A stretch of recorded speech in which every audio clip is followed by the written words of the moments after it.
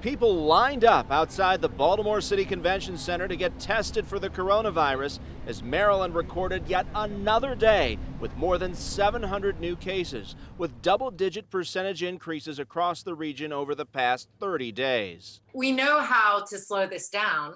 We can start rolling back some of the openings. We can start enforcing mask use. Dr. Melissa Marks is leading Johns Hopkins Bloomberg School of Public Health's support of Baltimore City's response. She spoke about the surging numbers in Southeast Baltimore zip code 21224, which includes Canton. That zip code includes a lot of people that are essential workers, a lot of people that live in more crowded environments, and a lot of people that may have more limited access to health care. Mark says it may be time to roll back some of the bar and restaurant reopenings.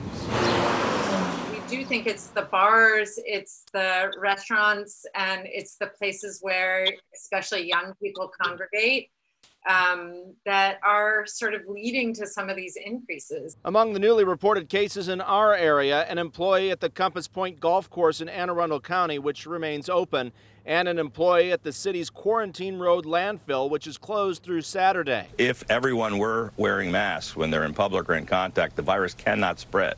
In a new interview on GMA, Governor Hogan again lashed out at the Trump administration's response. He's his own worst enemy by coming out and just tweeting something that makes no sense and goes against what everyone else in the administration is saying. This week, the Trump administration bypassed the CDC when it comes to hospitals reporting coronavirus case numbers. Governor Hogan has asked for a delay in that policy. Reporting from City Hall, Mike Halgren, WJZ.